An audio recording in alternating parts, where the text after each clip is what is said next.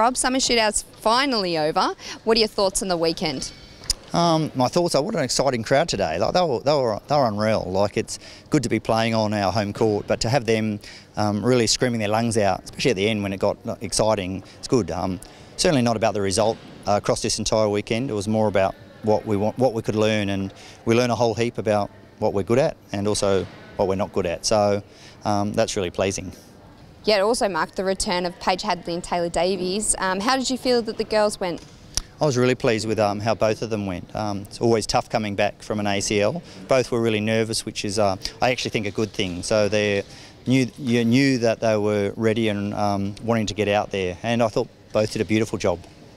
There were some great performances, particularly from some of our Diamonds representatives, but also from athletes like Abby McCulloch and Erin Hall, who really had great outings this weekend. Yeah, what really pleased me about the whole weekend was that we gave everyone opportunity, and people just stepped up, which is really good, because it means it's tough for me as a coach to go, who gets what. So all of a sudden we've got choices across the court.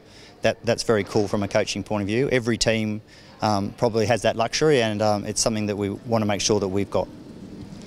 And the Swifts had a great turnout today, as you said, watching on against the Vixens, but also for the Family Fun Day. Did you get out and were able to meet some of the members and fans? Oh, I did get out there, and people were actually wanting my signature. I don't know why. Like, I've got the world's worst signature as well. But yeah, it's just good to see so many people out there, and good to see all our sponsors and supporters out there. It's just amazing. So fantastic day, and I think the girls did a great job across the whole day, and so did our fans. And so now we're just 3 weeks ahead of round one. What will we be working on in the training track?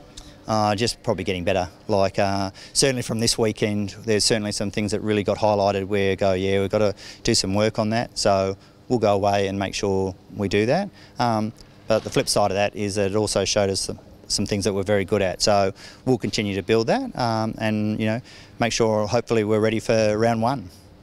And finally, the Summer Shootout, has it made you even more eager to hit the court for the ANZ Championship? Yeah, it certainly has made me eager to hit the court, probably more so for the training court at the moment though, because I think there's plenty that I think every team can take away from this, and that's the beauty of this pre-season. There's such opportunity to try things, to work on things, and then to go back. But yeah, you're right, like, I can't wait for round one. I think the matchups in that round are just fantastic across the board, so I'm very excited. Wish I could go to all the games myself.